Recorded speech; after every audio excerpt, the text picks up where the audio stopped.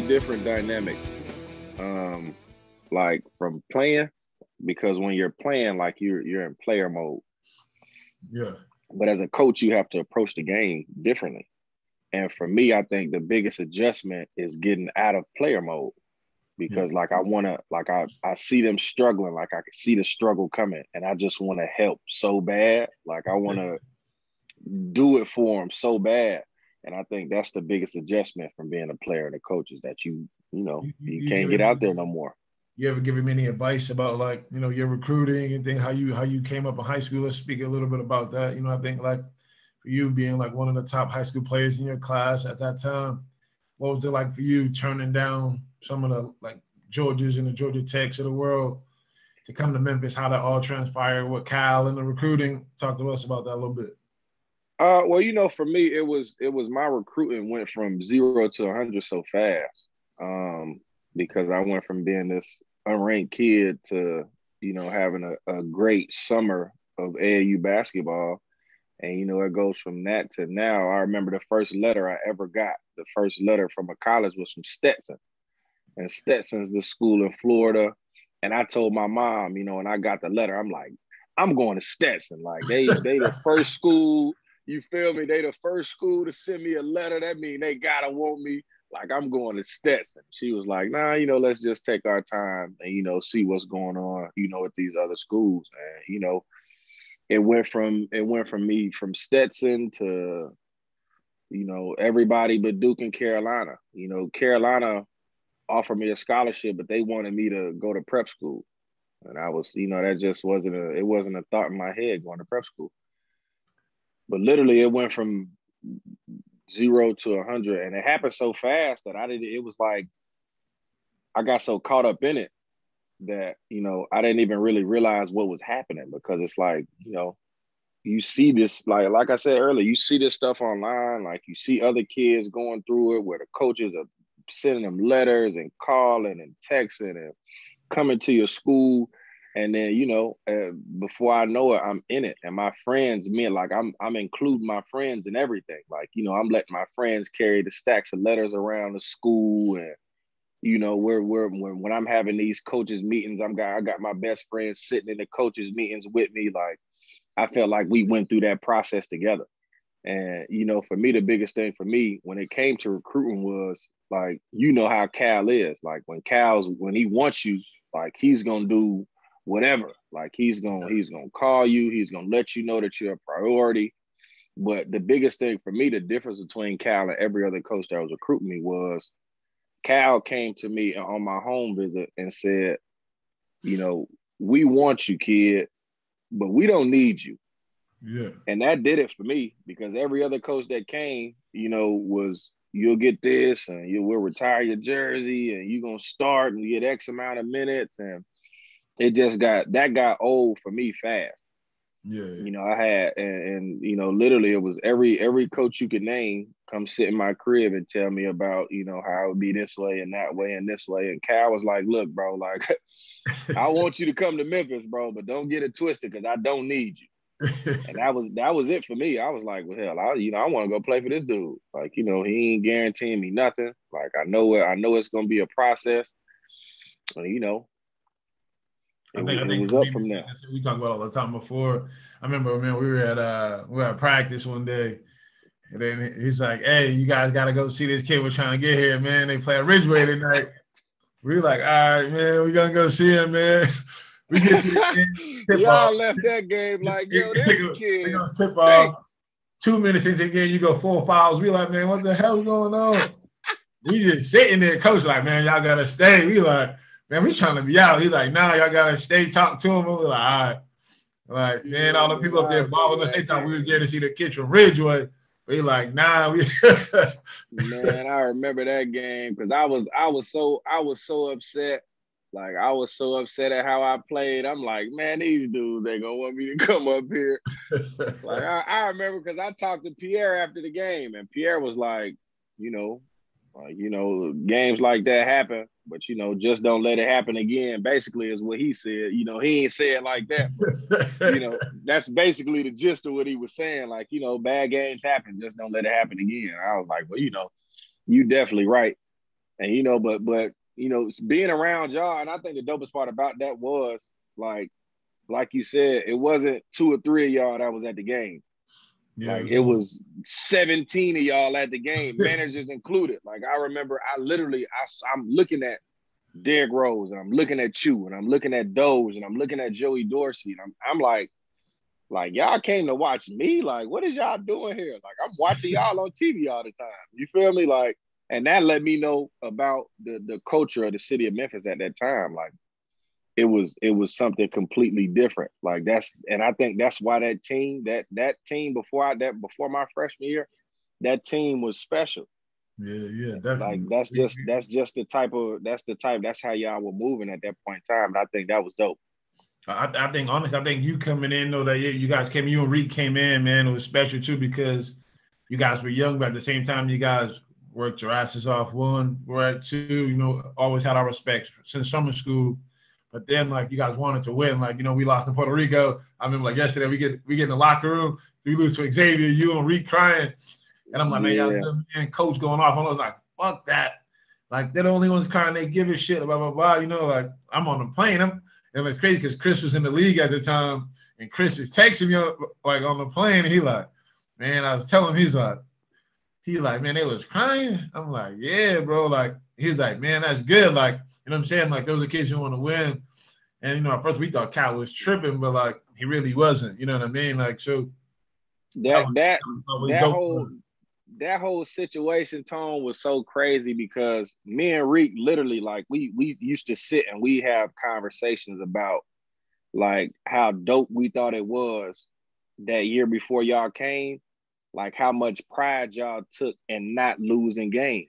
And so here we are, our first damn tournament, and we smoke a game in the first month of the season. We like, man, we done let these dudes down. Like, they telling us we top this class and all that. We like, man, we just smoked the game the first 5 games of the season. Like, oh my God.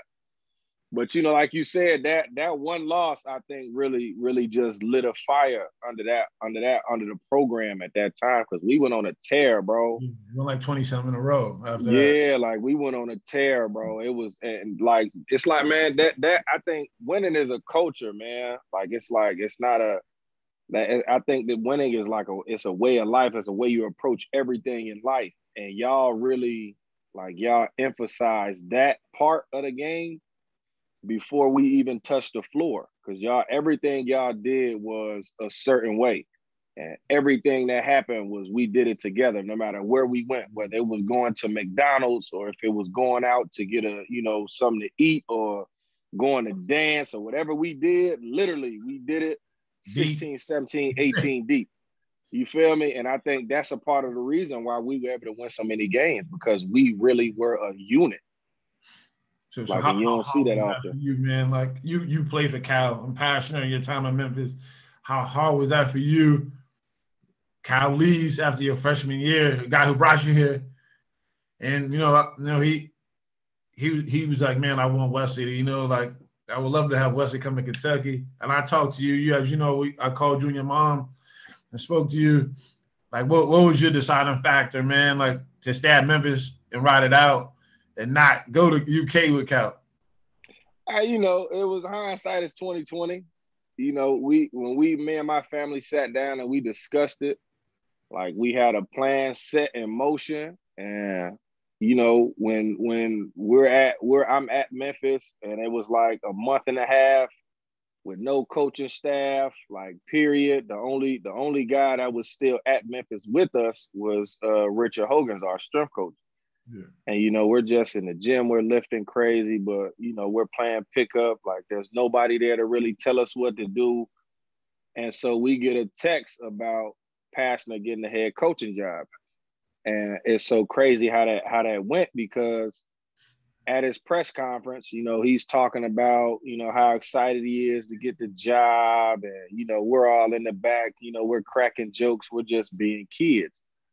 And he says something about guys, graduating and, the new class coming in, and guys might be transferring. And I'm standing behind Tag, and I scream out, "We ain't going nowhere, coach." And it was like the headlines for everywhere. And so, I'm thinking in my head, like, oh, like, what did I just do? And, in my mind, I'm thinking, well, I had a solid freshman campaign. Like, it's not, it can't be that much of a difference between leaving and staying, because I was set to go. Like, I was ready. Me and Cal had the exit meeting. He told me, look, this is what it is. This is a job that you don't really pass up on. And, it's just like how kids have dream schools they want to play at. Coaches have that same process about certain schools that you just really don't pass up on. So, he left. I planned on going with him into the press conference. When the press conference happened, I was like, well, hell, I can't leave now. They done plastered me on all these billboards, saying we ain't going nowhere, coach, and all this type of stuff. And I was like, well, in my mind, in the back of my mind, I'm thinking, one more year, 2 tops, and, I'm going to figure it out after that. And, injury after injury after injury after injury, led to what ended up being, the rest of my college career. It's that time of year again, folks. Conference tournaments are tipping off. Bubble teams are making their final push for a bid. All the best teams in the country are gearing up for a deep run. Auto bids will be punched, slippers will be fit, and our partners at Draft Kings SportsBook, America's top-rated sportsbook, are putting my listeners at the center of action. If you bet $4 on an underdog in a select game this week, and that underdog wins, you win $256. That's right, $256. Here's how it works. Download the app now and use the promo code FIELD68 when you sign up. Scroll through the list of select underdogs, bet $4 on them to win, and cash $256 when they do. There is no better way for you to put your college hoops knowledge to use than to put your money where your mouth is with DraftKings SportsBook. It's safe, it's secure, it's reliable, and you can deposit and withdraw your funds at your convenience. So remember, that's code FIELD68. That's FIELD68 to turn dollars into $256. For a limited time only, must be 21 years or older. Restrictions apply. Go to DraftKings.com for details. Gambling problem? Call 1-800-GAMBLER. I think it's because I had Will Barton on it a few weeks ago, and he was saying when he got there, you was like the person that kind of molded him a bit, like you guys would go out and practice and pick up, and like he kind of got his kind of mental toughness and that college expectation from going against yourself and stuff like that. You know what I mean? So that's huge, man. Like, so now you graduate, you play pro ball, you stopped playing a couple years ago, and then now like you watch Memphis as you will always watch, like as we were playing as well after college. What's it like now seeing Penny take over? We had Tubby there. What was it like after seeing Tubby? Now Penny, what's your whole feel of the program, where it's going? How you feel of that thing? Well, for me, it was a roller coaster when I was in school, and I think the roller coaster continued after I left, because the first couple of years I left, I felt like there was still certain guys that were around to really see Memphis when it was Memphis. Yeah. Because Chris Crawford, Joe Jackson, Tarek Black, like those guys were around, to watch. They got to see the tail end of your run. Like they got to see, me when I was there, and I was, when things was still thriving in the city. So they kind of understood what it was like to see Memphis as Memphis. Yeah. And I feel like after those guys left, the expectation changed, because a lot of those guys never knew what it was like to not lose a conference game. Yeah. To sweep the conference. So, for me, seeing it now, and I think the tide is kind of making that turn again. It's like getting back to what it was, seeing the city is buzzing again about basketball, because for a few years it was like, who cares about Memphis basketball? Football. Yeah, and I'm like, oh man, like when I was in school, the football team won like 4 games in 4 years. Yeah. And now I see them, they're going to bowl games and, winning the bowl games. And I'm like, man, did Memphis turn into a football school? Like, what happened? And, when Penny got the job, it was the first time that I saw, because, I try to make it to Memphis Madness every year. And that was the first time I saw the city actually look like the city when it came to Memphis basketball, because that was one of the biggest things. Excuse me. That was one of the biggest things for me in my recruiting process. Like, I'm seeing how you guys really had the city. Like, we got the Grizzlies, but this is Tiger Town. Like, we care about, the Memphis Tigers, and seeing y'all, like, I remember, I'll never forget, I saw y'all out and Rudy Gay was with you guys. And everybody was around you guys, like, trying to talk to you guys way more than Rudy Gay. And I'm like, do they not know that Rudy Gay's in the NBA? Like, is that not how this works? Like, what is happening right now? And I think that was like, it was crazy to see, because like, that's the type of love that the Memphis Tiger basketball program has in the city of Memphis. Like, they are diehard Memphis fans. Like, if you're not from Memphis, or you've never experienced the city of Memphis when it came to Tiger basketball, you just wouldn't understand. Yeah. Because people don't understand. They don't get it when we tell them that Memphis has one of the best fan bases in the country. I really think it was crazy, man. I remember, Joe Jackson came to watch us practice. He was like a sophomore in high school or something like that. I think you were still in high school at the time as well. Joe comes to practice. I'm talking to him after practice, and I'm leaving out. And Saturday, Sunday, one of those like tour days we were doing. And he's like, man, y'all having a party tonight? I said, no, we're not having a party, man. We going out, though. We going to the club, man. He was like, I want to go. I was like, I'll call you. Give me a number. He was like, you can't get me. I'm in the 10th grade. Yeah, said, all right. Him and Trey Draper met me at Senses, man. We got them boys that changed their life, man. Tone, I remember that night, Tone. I was a freshman then. That was a night. Look, I'm gonna tell you even something more crazier than you getting them in.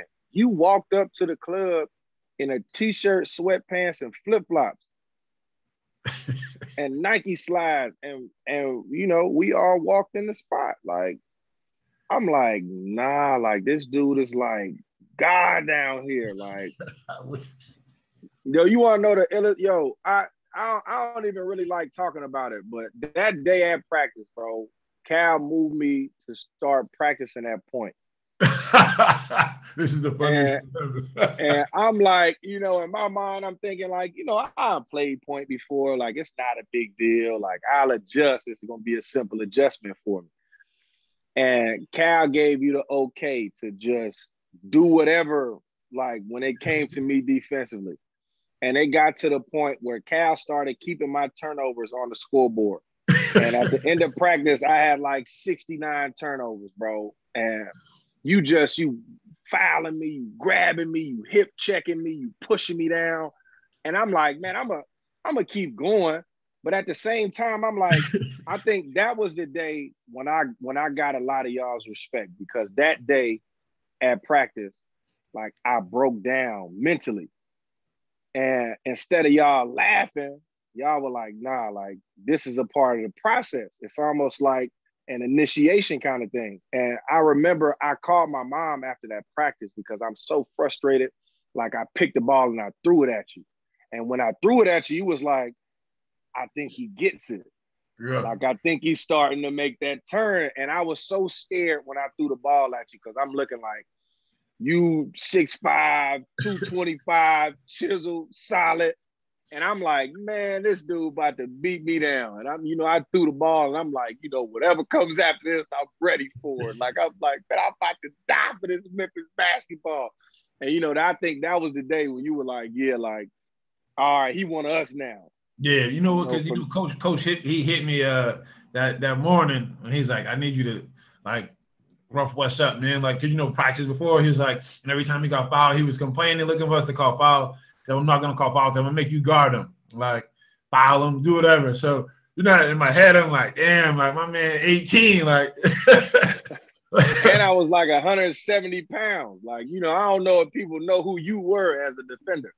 But, like, even still to this day, like, when it comes to best defenders that I've ever played against, like, you're literally in that top tier of guys, because you had everything. Lateral quickness, you were strong, you were physical, and you literally guarded without fouling. Yeah. Like, I watched you do it. Like, you guarded the best players in Conference USA, the best players in the country, and you did it without fouling.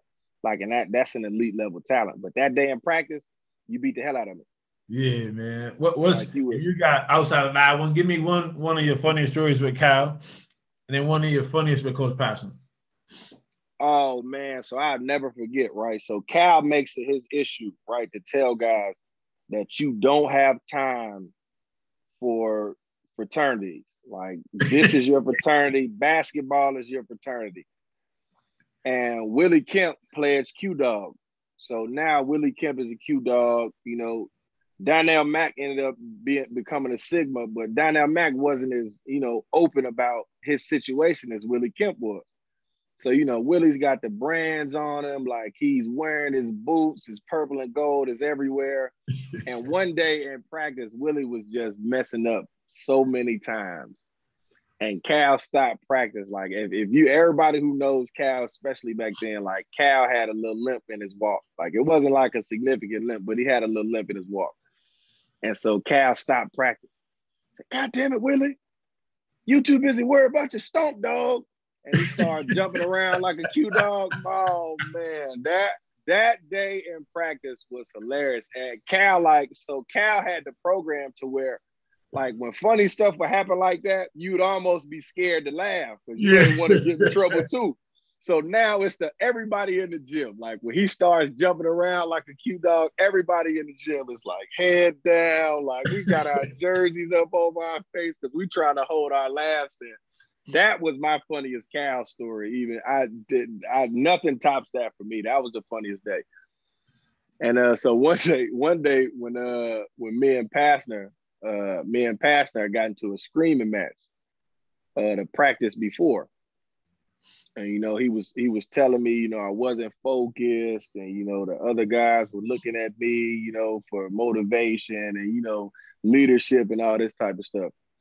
And so I ended up being late to study hall that day. So he made me run before practice. So I get done my running, I go to the back, I change my clothes, I put my practice stuff on. And then I'm like, all right. So he just made me run because I'm late to study hall. So we had like the public practice, a couple practices before. So I go and I got my collar shirt, I got, headbands and arm sleeves and long socks. I got all this stuff in my locker. And so I put all this stuff on. Like, I put my collar shirt, I got 2 headbands on, I got 2 arm sleeves, wristbands, leg sleeves. I got all this stuff on. I got mismatched shoes on. And because I know the media is going to be out there trying to interview us. So I get out to the court with all this stuff on, long sleeve shirt, arm sleeves, and all this stuff. And Pastor looks at me and puts his hand in his head. And the media comes and tries to interview me. And I run to the back to change my clothes again. And that day was funny with Pastor too. Nah, man, Coach P, man, I still talk to Coach Patterson as well. But man, yeah, like, so again, my last question for you is, watching the Memphis Tigers now, who's your favorite Tiger watching now? Tell me a little bit why. For me, I like the big kid, man. Cisse, I think his name is. Yeah, I like him, man. He's one of those guys I felt like could have played when we were in school. Because, he's big, he's physical, he's kind of lost right now.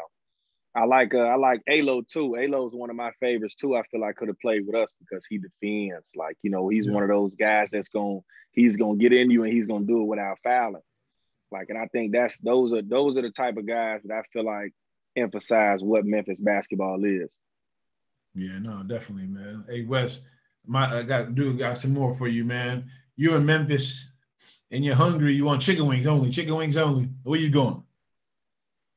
Is that a question? Yeah. So, it's 2 places for me. 2 places for me, and it's the only 2 places I ever get chicken wings from in Memphis. One is Ching's, and 2 is East Memphis Pizza Subs. I don't know if you remember Aaron, but Aaron used to bring us those wings and potatoes, like the stuffed potato plates. Man, that's the only 2 places I go get chicken from in Memphis. What about soul food? If I'm going to soul food, I'm probably going to I can't even remember the name of this place. It's in South Memphis, though, man. It's a little hole in the wall restaurant. I can't remember the name of it, man. Food was so good, though. It was older ladies in there cooking it. I cannot remember the name of that place, man. I might have to go look it up and find it and text it to you, man. That food was so good, man. The older ladies in there cooking it, chefing it, bringing it to you. I felt like I was at the crib, man. Hey, man, I appreciate you jumping on with me, man. It means a lot. You know that, man. Man, it's love, Tone. You know that, bro. Appreciate you, my guy. Already. Later.